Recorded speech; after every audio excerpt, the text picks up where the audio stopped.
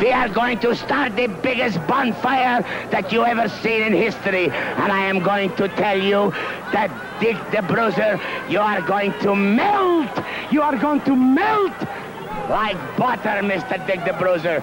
We are going to get rid of you the same way we got rid of Pepper Gomez, the same way we got rid of Christie, the same way we got rid of Ellis. And now we are going to get rid of that big, ugly baboon, Mr. Dick the Bruiser, the big star of Chicago. Yes, the noble Sheik, the United States champion, is telling you that he will eat Dick the Bruiser the same way as he is eating this tie.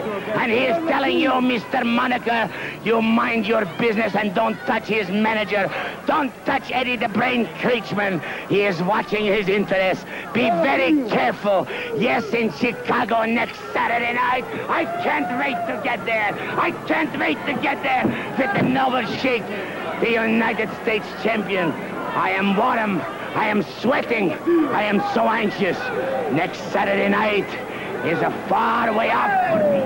Yes, but you will find out the noble Sheik now is very angry. He is mad.